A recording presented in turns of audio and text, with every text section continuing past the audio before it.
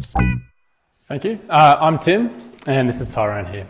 So, our talk is going to be about accelerating your app development workflow with React Native. So our contact details are here, there are Twitter handles, and the demo project we're going to be using in this presentation can be found on GitHub, just there. So, the motivation to look into React Native. So we work in an environment that releases new products every couple of weeks to customers. We're running Scrum. So what you build will eventually change. And it's usually going to change pretty soon after you've already built it. Our UI designs iterate. We get feedback from our customers. It goes into our user research team. That gets fed into our user experience team and into the designers as well. And they tell us developers, all right, next sprint, your goals are going to be to change something. So we move pretty quickly. We've got multiple teams. I think we're running about 8 feature teams at the moment. 9. So we've got 9 different teams going as fast as they can on different parts of the app. And yeah, it can be a kind of a tricky situation when you need to keep up to date with what everyone else has been building. So the changes that might happen, it might take a designer about 30 seconds in Sketch to just drag your UI elements around and say this is what the customers really want and pass it on to you. But when it gets to you, you might realize that the change that they're implying is going to break all the rules that you wrote to build it in the first place, auto layout rules or whatever mechanism you use to make that view. So just like before in the previous React app, we've got a use case and it's about pugs. So for sprint 1, we need pugs well, that should be portrait, sorry, typo. Yeah, portrait only app. So give me 2 buttons, one that says show me the puppers, one that says about this silly app. It's a bit of a contrived use case, but just bear with me. So center them on the screen. Make sure there's a 10-point gap between them. Some basic UI rules that you might get from a designer. And so you go into auto layout and you build it and it's over really quickly. And you're done. So you ship that's sprint 1 done, and you ship it to customers.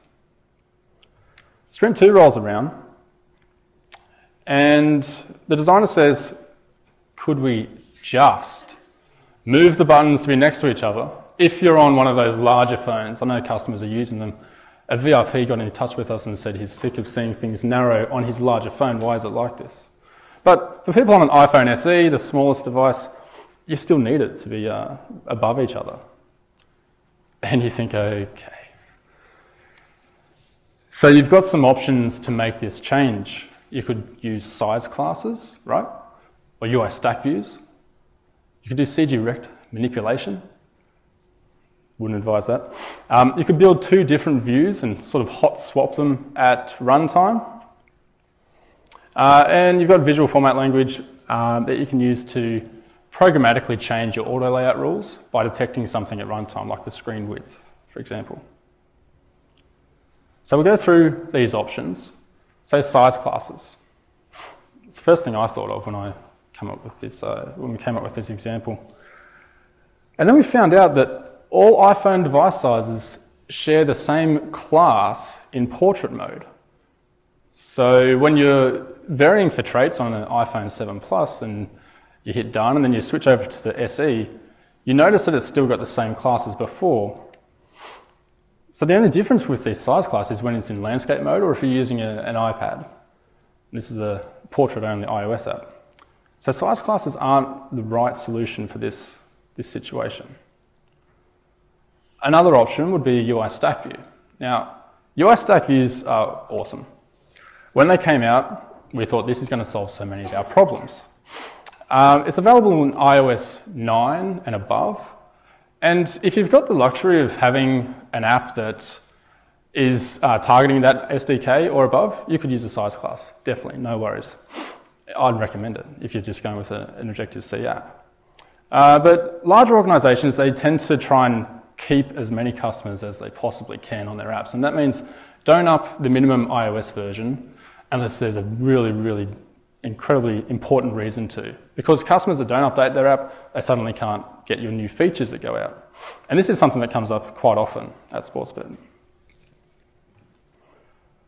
So unfortunately, we couldn't use the stack view because we're supporting iOS 8. Okay, so CG rect manipulation. We've all done it. If you're an iOS dev, I'm sure you've done CG rect make and you've done some minuses and you've found the middle part and subtracted half the width of the thing next to it to get it centered and so on. But who wants to write layout code using math in this day and age? And if you're using auto layout as well for your view management, if you try and adjust the frame on an auto layout managed view, you're going to run into a lot of problems. Okay, so CG rect manipulation, yes, it could get the job done under the right circumstances, but I wouldn't recommend it. You can build two different views, okay, so wide and narrow or whatever I've named it. I wouldn't recommend this. You're just going to duplicate your assets. You're going to get duplicate nibs, classes, lines of code, etc. It's probably not the greatest option. If a pull request came in and we saw this, we'd have some discussion about constructive feedback about how not to duplicate code. So VFL, I've saved for last. So VFL is a way of, I guess you could programmatically, you could change these strings to be what you've calculated, to change the layout, the auto layout constraints that you've built in your nib or your storyboard. It's stringly typed, however, so you literally type a string, and you put these hieroglyphics in that represent the edges of things, and there's underscores and there's arrows, and like if I was to read this, I wouldn't exactly know, like this example in the middle, if it wasn't for that picture, I wouldn't really know what it was doing, and it's going to be hard for developers in your team, in your wider development community at work, to know how to debug this, how to change it. If someone had to take on the changes that Sprint 2 is doing, but they didn't actually build it in the first place, if you've used VFL, you've basically given them a debt. They need to go and research and try and debug how your existing stuff works. Yeah, it's hard to read, right? And you kind of split between two worlds. You've got your interface builder assets or your storyboard assets, you've got your constraints in there, you've set them there, but you've hooked them up to IB outlets and you then change them in your view controller code as well. So you're putting your logic for your view layouts in two different places, or at least setting it up in two different places. So UIKit is great, it's what we use. Okay, Apple gives us new SDKs, new APIs, sorry, in these SDKs. And if you've been an iOS dev for a number of years, you can build a static app pretty quickly. Okay? So Apple, they bring out new betas, and we put up with the crashes and the inconsistencies and the reasons why it won't work on an iPhone 6 Plus anymore.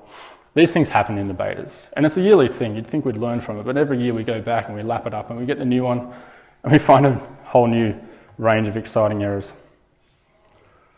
Yeah, love to Xcode. But then we look at the web dev. We're in a feature team, and she's got a small smile on her face as she drags her task into the done column. When we look back at our screen, we notice that SourceKit service is terminated. It doesn't have to be this way. We're slow. We're slower than web devs. Which brings me on to React Native. Okay, the scary bits. If you're considering React Native, you haven't taken the plunge yet, these are some things you should think about if you're going to be using this in an enterprise app. Somewhat costly project setup time. So this is, I guess, just a comparison to file, new project within Xcode, and you've got a storyboard and the view controller, and away you go. As we saw in the previous talk, there's some setup stuff you need to do, installing Node, Watchman, etc.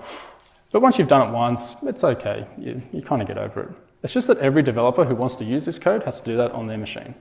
Okay, so you're going to be writing README files in your project that have a detailed setup. And it's JavaScript. Do you like JavaScript? You might be surprised if you haven't touched it in a few years. Okay, ES6, syntaxes and so on, classes and all that. They make things pretty approachable for traditional Objective-C developers or Swift developers. It's evolving quickly, and this came up, I guess it was a question from the previous talk or two talks ago. How do you handle version upgrades? So when you face a challenge and you research this new library that solves that problem for you, you find out that it's got a minimum React Native version 3 releases higher than you currently support. And if you were to upgrade to that release, suddenly a different module suddenly stops working. And this is a real thing. This happens. This is something that it shouldn't be ignored, and it should actually be talked about. You need to weigh up the costs of importing that new library, which solves your problem, versus the resulting change that you need to make to the rest of your app to fix it up. So if one's shorter than the other, yeah, generally go for it. And it's always a good thing to get brought up to a later version of a framework. Okay, the exciting bits. React Native uses UIKit.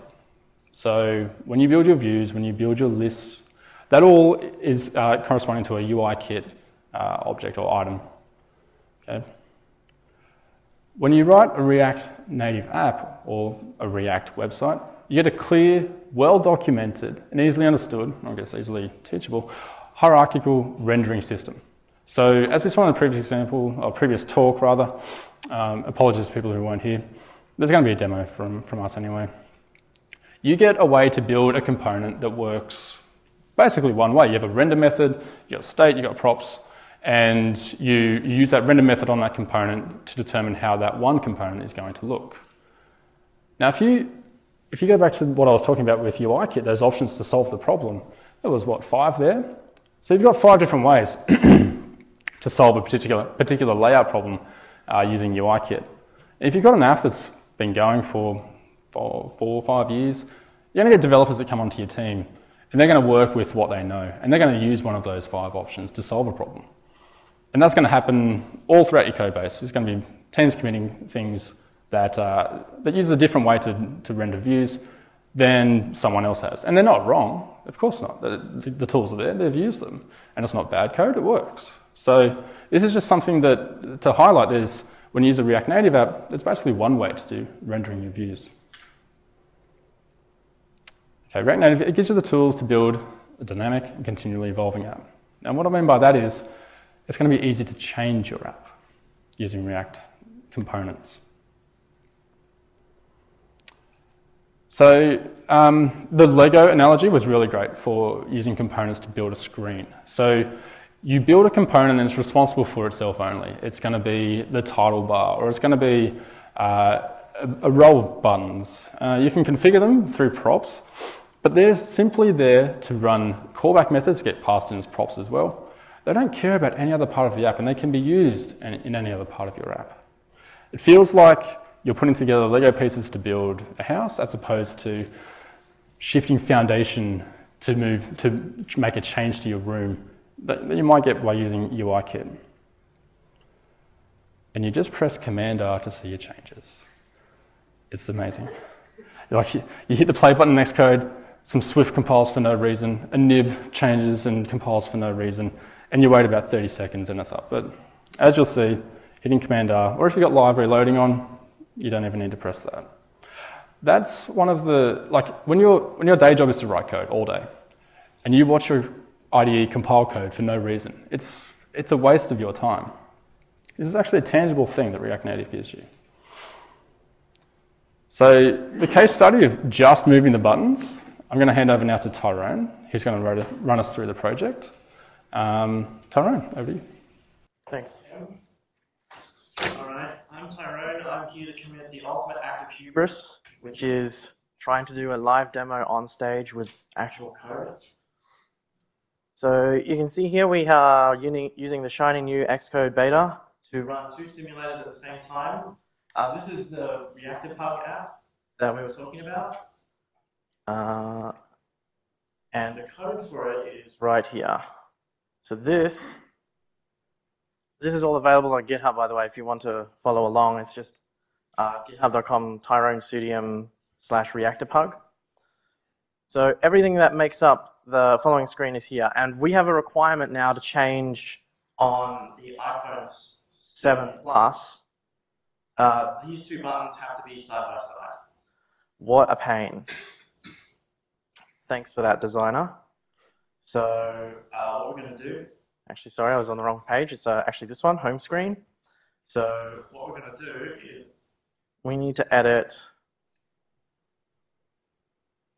this view. So we have buttons and they're contained in a view here. So I happen to know that that view is this view. So using the magic of Flexbox, I can change the behavior so that it renders the way we want. And you can see you don't have to give up some of the nicer things with Xcode, like tab completion and that sort of thing.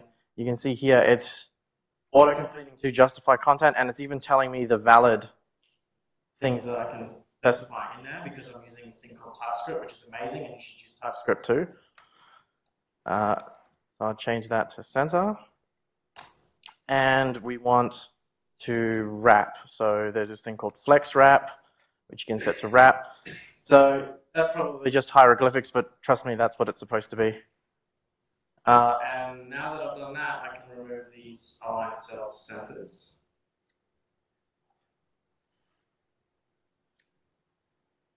And flex directions row and remove center. So now,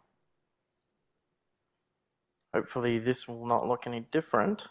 Yep. So SE still showing like that. And the 7 plus, please God.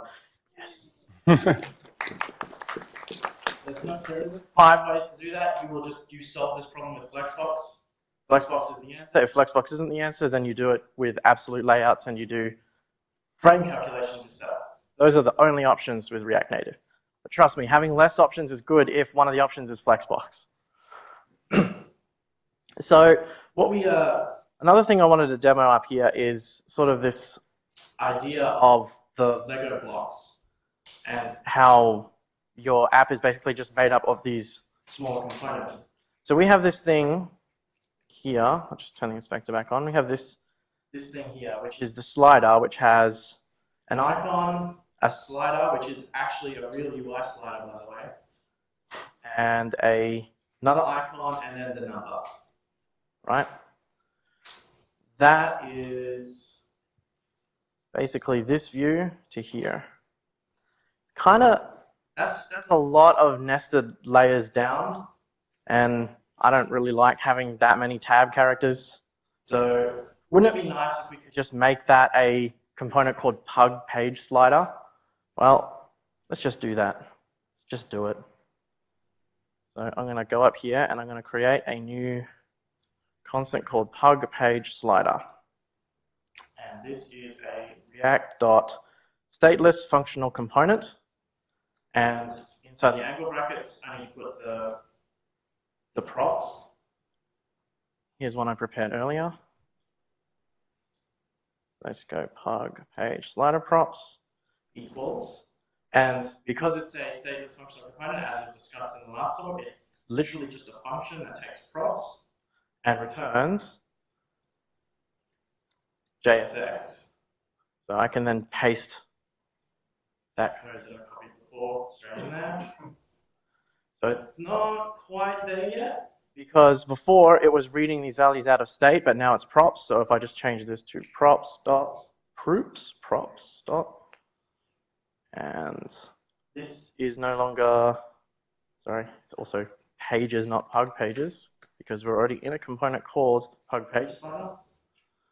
And this is also just going to be props.onValue change.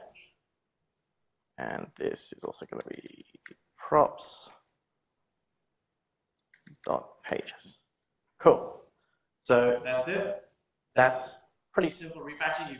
For the most part, you just take a whole bunch of JSX and stick it in a function. And now the only other thing I have to do is actually put it back into this page. So I just type pug page slider and pass the props down. Pages is going to be this.state.pug pages. And on value change is going to be a function that just calls this.set pug pages to the new value and close.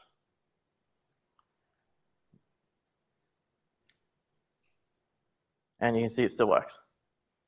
But now, I could add a second slider there just by reusing the pug page slider. So that's basically an example of what a real sort of day in React Native. Like, I had so much spare time after fixing that new feature they wanted in Sprint 2. I had so much spare time I could even put in refactoring like that. But yeah, so this is an sorry about that. This is actually hitting the live Reddit API. So if there's anything here that's untoward, apologize for that. But this is basically what the app does. Is it hits the Reddit API to hit /r/pugs to just get pictures of pugs. So there you go.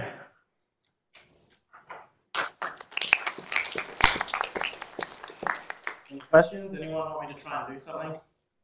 Show them the API, Tyrone. The API? Okay. So the API literally hits the reddit.com/r/pugs. And this is the entirety of the API code because it uses TypeScript /ES6 stuff. You get async await, which is nice, and maybe one day Swift will get that too. So what it does is you pass in the number of pages you want it to load from Reddit, and then it will hit Reddit that many times to append that many pages of posts together. So this was sort of a performance test. So if you wanted to try and load 10 pages, that's going to be quite a lot of poppers. I don't know if my poor little Vodafone tether can handle that much. But even with that, you can see like the performance of this scroll view is still totally fine.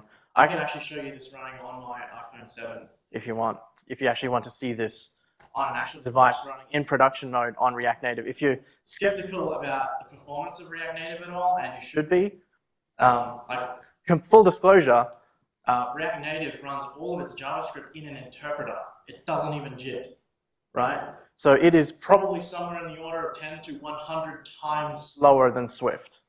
And yet, despite being 100 times slower, you still don't notice it because React is so fast. Performance, we've just basically touched on that with Tyrone covering that off there. So we'll just move along. Oh, this last point, yeah, I kind of mentioned it a bit before. The real performance boost you get is with regard to developer effort. So, not to mention targeting both iOS and Android from the one code base. And if you're a bit crazy like we are, you might be targeting web as well. But that's a different talk. So, we'll do a summary. So, your views, they can be lightweight and replaceable. You can build, as we saw, a stateless functional component that's about 10 lines long and does exactly what it needs to and only what it needs to. It's simple to refactor views into reusable components, just like we saw before. You can take things that you reckon you might use again, put them into their own component, and use that across your app. And if you've had sort of an intro to React Native and you've used it, and you've seen what it can do, and you've tried it out on something a little more meaty than like this kind of example, you realize that it can be hard to go back to UIKit after that, to use the table views, collection views, so on. We've had a great experience with React Native. We were skeptical at first. I think that's only a healthy thing for a developer to be about a technology as kind of mind-blowing as React Native when it first came out. But I encourage you to look into it, and I encourage you to dabble and try and just evaluate it yourselves, and I hope you have a good time doing so. Thank you for listening. Cheers.